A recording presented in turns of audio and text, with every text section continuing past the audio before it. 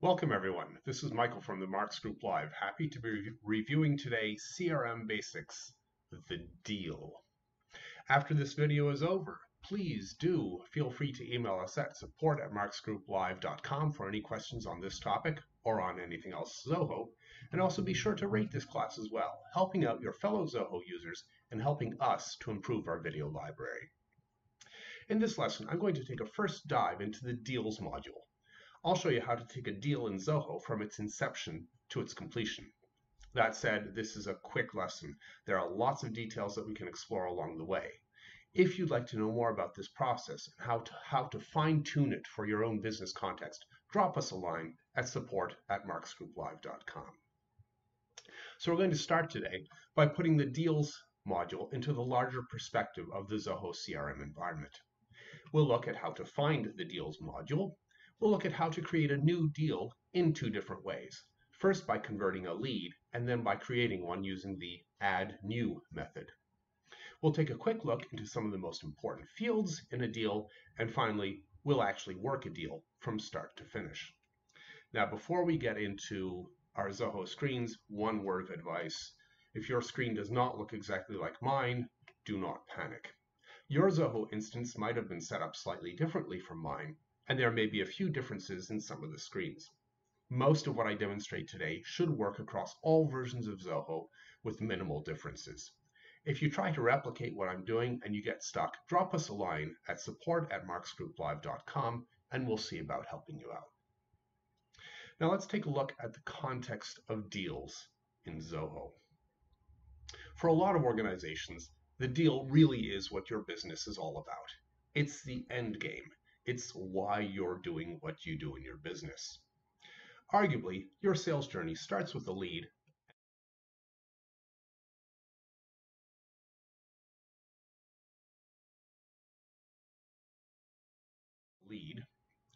And you'll develop that lead. Let me get my right screen up here. You'll start with a lead and a person who works at an organization.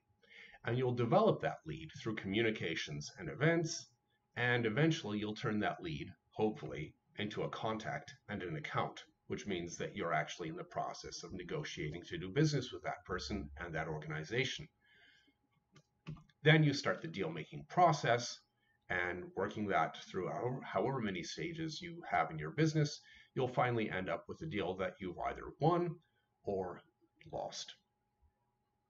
Let's get started by finding the Deals module in Zoho.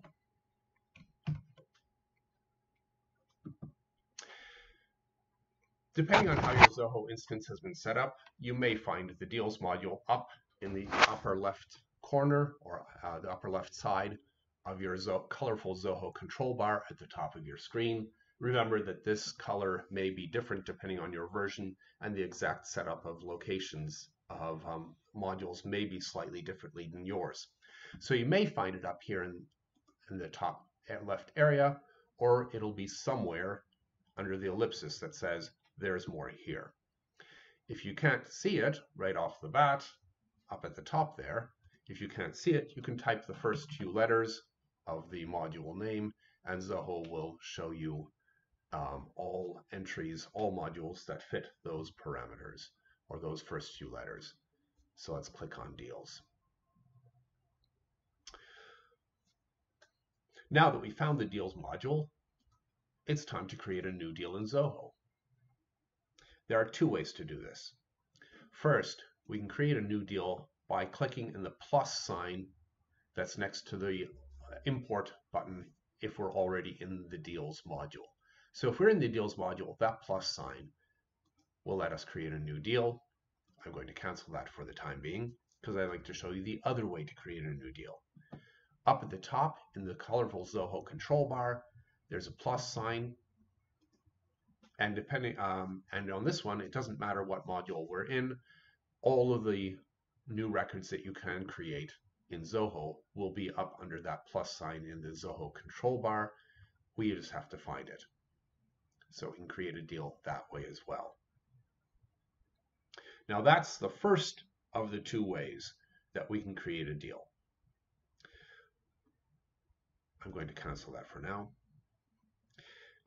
Depending on the age of your business, you might find that there's another very common way to create a deal, the second main way to create a deal, and that is when you convert a lead into a contact and an account, you're given the option of creating a deal in the process. Let's see, let's go to my leads. Let's go to, actually let's go to my regular view. Let's say I want to create a lead, or I want to convert Scott Albertson, Miss Scott Albertson, and if I convert that lead to a contact and an account, Zoho gives me the option to create a new deal at the same time that I engage in the conversion process. For younger businesses or businesses that rely mostly on conversion of leads for their deals, this is the way that you're going to wind up creating most of your deals. Otherwise, if you've been in business for a while and you're doing a lot of repeat business, you may actually wind up doing it from within the deals module already, because you won't be converting new leads into contacts and accounts. So now that I'm in my deals module, I'm going to click there, and I'm given a fairly straightforward layout that I have to complete. If you've been in Zoho for a while, you might notice that to the left of some of these fields, there's a red line. That line means that this field is a required field. You cannot save your work. Zoho will not let you out of this module unless you cancel it. Zoho won't let you out of this module without filling in those fields that have the red line beside them. Beyond those fields, however, I'd like to draw your attention to some of the other fields that are either important or that might give you a spot of trouble at some later time if you're working your deal. So I'm just going to call this MF test deal 3. Let me just take these in here. I'll do that. I'll say that the account name already exists. We'll make the deal. We'll set the closing date for the end of this month. The amount of the deal, before I get into the stage, I'll put the amount of the deal here. I'm going to say it's, let's say it's a $5,000 deal. Conveniently, Zoho gives you a little pop-up there. It won't do for the amount. I don't think it will do a fractional amount. So let me enter the stage. Here we see the expected revenue is a locked field, and the expected revenue says 0. The stage is set for none. If I set the stage for qualification, my probability is 10%, and my expected revenue is $500, which is not the same as 5,000, but 500 is 10% of the amount there. You should always make sure that you set the amount for the deal as well as the stage of the deal. Don't worry if you think that the stage will change. Zoho makes it easy for us to do that, and it's part of the actual process of working the deal, which we will get to in a moment. It should go without saying that the contact name is important. Let me make sure I've got that in here. The contact name is very important. Let's say when I click on the name field there, my Zoho pops open this selector, and by default it shows me contacts related to the organization or to the account that I'm dealing with. Because usually if I'm dealing with an account and I'm creating a deal with that account, my contact at the account will usually be somebody that is involved, or somebody from that organization will be involved. I'm going to click on that, Max Minson. This is your counterpart with the organization that you're dealing with. It's good to document this person just in case one of your coworkers has to take over the deal. Let's see. Good, that's where I want that to be. Now a deal is very much like any other record in Zoho. we can edit some of the fields, and we can, perhaps most importantly, add documents and activities to our deal. As I scroll through the deal record, there's a description information. Right now, I'm going to save my file. So I've created a deal. The owner is TMG Live Admin. That's the person who's responsible for working the deal. It's in the qualification stage.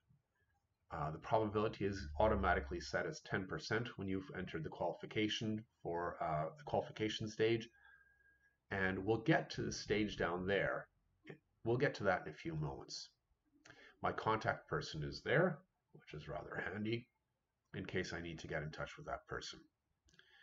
Here are details about the deal. Usually, this doesn't get modified all too much when you're working the deal. The amount might change, but the other fields are set when we create the deal, and they usually don't change an awful lot except the stage. And again, we'll get back to that. You may have scoring automatic scoring systems in place on your Zoho deal. It is possible to set these up, and in fact, we have classes on scoring, automatic scoring.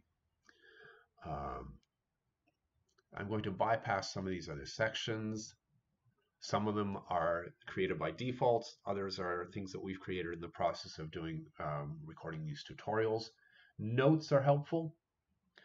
Notes are helpful because the more information you write down about the deal, the better shape you'll be in when you return to the deal after a week away, or a month away, or 3 weeks later, or half a year later. The more details you put in there, the happier you'll be. In one of my own businesses, I've had deals that have taken 2 years to close. It's just the nature of being an entrepreneur, and sometimes things go less quickly than you'd hoped. So again, the notes field is helpful. Attachments are good. Attachments are handy because this is where you put any documentation that you've developed along the way. The stage history is really cool, but we will get to that. We'll come back to that shortly. Open activities, this is an area that you're likely to use a lot while you work a deal, unless you're very lucky and you don't have to have a lot of activities between creating the deal and closing it. This is where you set up a task or a meeting, or you make a call to your client. If you associate this with the deal itself, it's going to be easier for you to track what you've done with or for this client along the way. The quotes area, this may be something that you use on occasion during the deal development process, depending upon the type of business that you're in. And the contacts roles section is also handy. As you meet other people, not just your lead contact, but as you meet other people within the organization, you should be recording whom you've met and what roles they have. And I'm going to go back up to the top of this record now, because I'd like to look at actually working this deal, not editing, but actually using Zoho to help us as we try to take the deal from inception to completion. Let me see what I've got here. Yeah, so let's go here. Let's go 2, 3. All right, by default, Zoho thinks of a deal this way. We start with what's called the qualification stage, then we move up or along to a needs analysis, the value proposition, identifying the decision makers, submitting a proposal or a price quote, and finally entering into negotiations.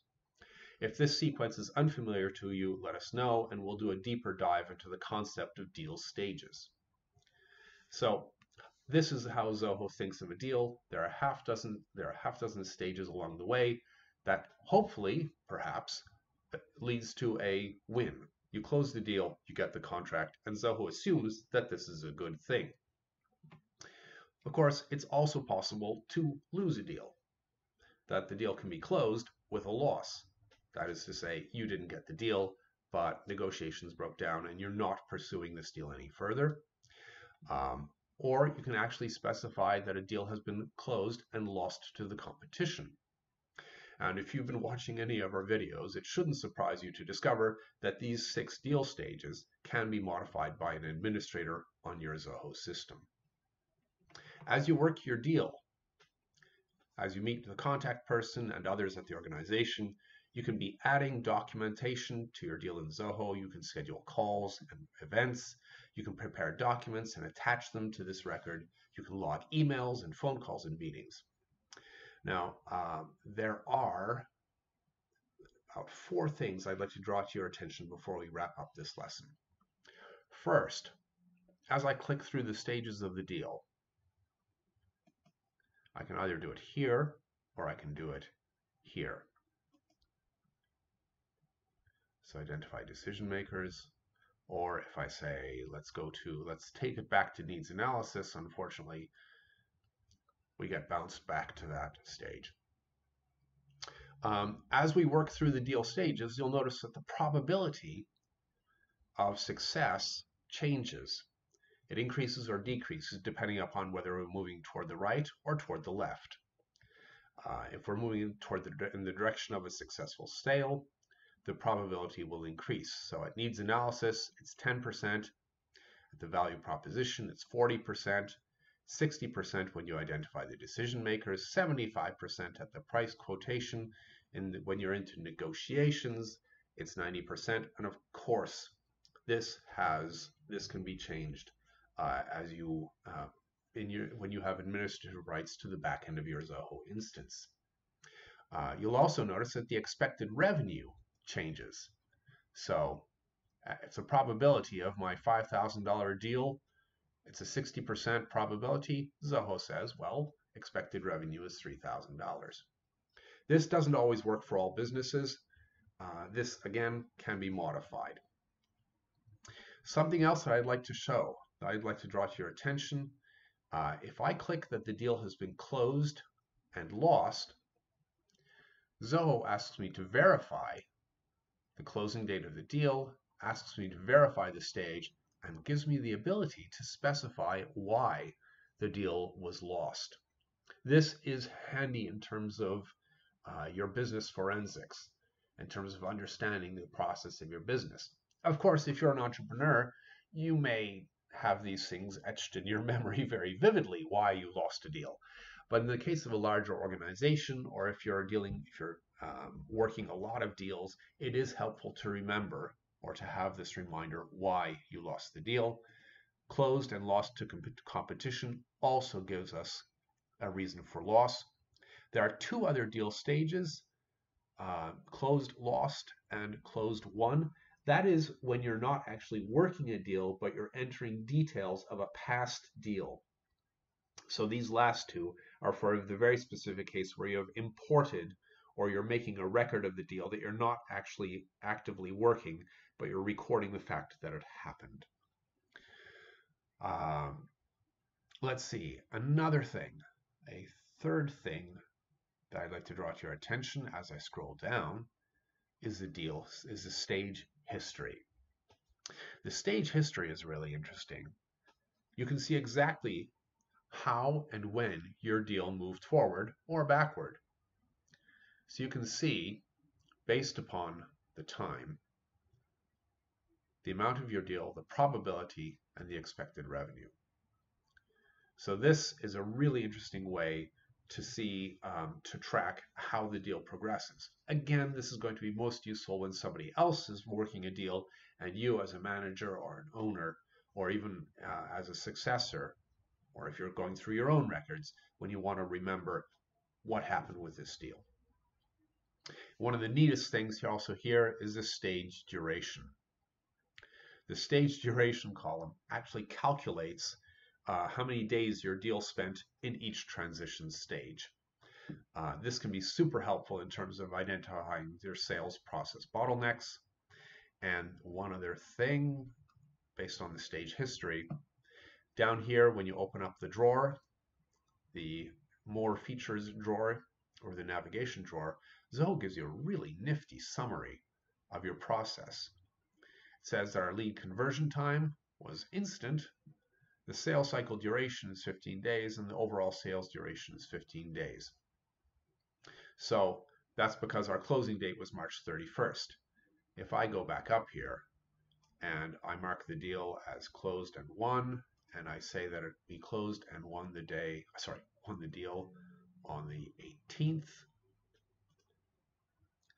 Zoho changes the sales duration, cycle duration, and the overall sales duration because we created this deal supposedly on the 16th. We closed it supposedly on the 18th, which means I've got a 2-day sales duration. And for an awful lot of businesses, that would be an ecstatic situation where they managed to set up a deal and close it within 2 days. So that kind of information is helpful.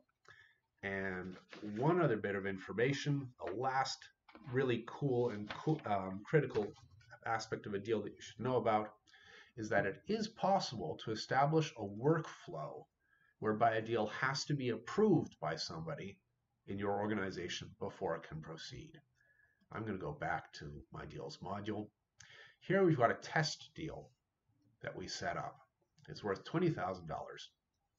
There's a lock beside it. And when I hover over that lock, it says waiting for approval. And when I click on it, it says waiting for approval. And the icon beside it says TMG Live Gen User. That means that we've set up a workflow whereby a deal, we can specify even the kind of deal. So we can say if the deal in this case is $20,000, so if it's over $10,000, it has to be approved by somebody before it proceeds to the next level. This is great in terms of preventing your business from being in the situation where a junior member of your staff has set up a $50,000 deal that you can't actually honor, where you don't have the goods or you don't have the organizational capacity to make good on the deal. By using sign-offs or approval processes, we can create those in Zoho. They're actually pretty easy to do, and yes, we have a class on that too. So this is a really useful thing in terms of your business integrity and maintaining the good name of your business to set up these approval processes. So let's recap what we've done today. Let me find my mouse. There we go. Today, there we go. We looked at the context of deals in Zoho. We looked at them in terms of leads, contacts, and accounts. We took a look at the deals module, where to find it. What you may notice, let me skip back to that screen for a second. The most recently used module is always to the immediate left of the ellipsis if it's not one of the hard-coded modules up at the top. Again, of course, we have a class for that. Customizing your views. We took a look at the two methods to create a deal, either using the plus sign that's in the Zoho control bar or in the at the top of the leads module. And we looked at creating a deal in the context of converting a lead into an account and a contact. We looked at some of the most important fields in a deal, and we very, very briefly ran a deal from start to finish, and we looked at the process at the different stages of a deal and what happens to some of the fields, the expected revenue and the probability, and of course the stage history information. I hope that you've enjoyed this video. Check out our library for other training videos like this one. If you have any suggestions for other classes or questions that you may have about Zoho, email us at support@marksgrouplive.com. Thanks for viewing.